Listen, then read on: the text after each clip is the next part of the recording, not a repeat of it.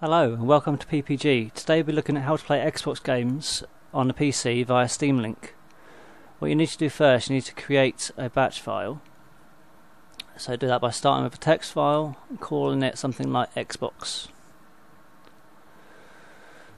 Now you want to edit that document, and it's really simple. You just type start Xbox. But you need the two dots afterwards, otherwise it will just keep looping the program. And then you also need to type pause, because otherwise Steam will exit out of Big Picture after it's launched. Now you want to rename it to a batch file and save it, and there it is. And you can check it's the same. Start Xbox, pause, that's all you need. So you can get rid of that now. Now you need to go to the internet and search for batch to exe converter.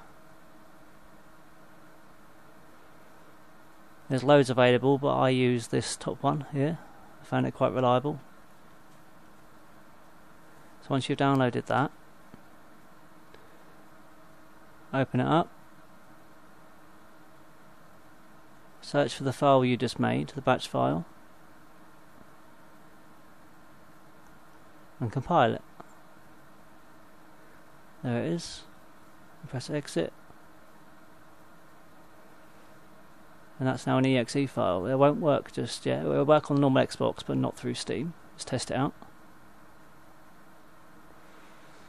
There you go. That now launches. There's a few other things that we need to do before it would actually work through Steam though. Let's add it into the Steam library anyway. You find it. And just add it in like a normal shortcut.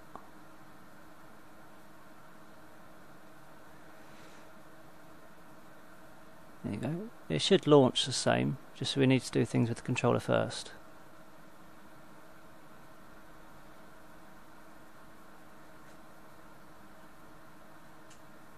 There you go. That's the Xbox app running on a Windows 10 PC. You go down to stream. Make sure you pick the right Xbox.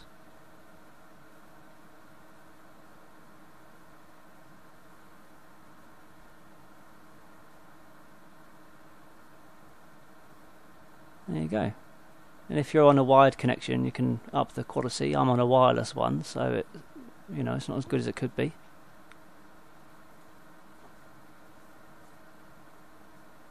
Right, now on the Steam link, there's a few settings you need to do first. You need to go to System and make sure you're running the new beta build instead of the public build. And also, in Settings, you want to go over to the VirtualHere option and make sure you're using your 360 controller. Make sure it's shared, because the Steam controller is not supported yet.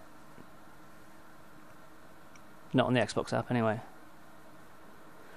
And on that VirtualHere program, you need to start its counterpart. So you need to go to Steam, search VirtualHere,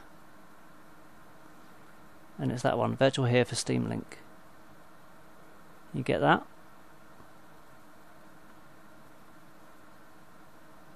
Once that's installed, it should run in the background, and that's why it says game in progress, because Steam thinks it's running a game. So connect the Steam Link.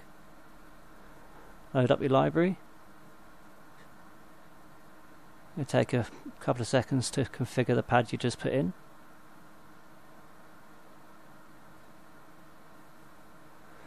Now go to your games, and there's the Xbox One app that I normally use. Here's the one I just created.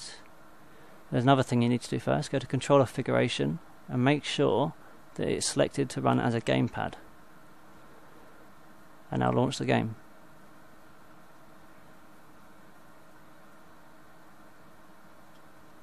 Now that's running the Xbox app on the Windows 10 PC streamed through to a different TV via my Steam Link in a completely different room.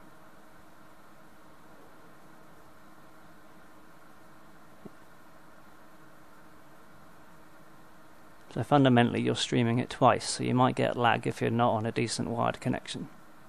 But that's it, running Slime Rancher with a 360 controller in a room I haven't even got my PC or my Xbox in. And you go home and you've got full control. There you go. That's it. I hope you like this video and please subscribe.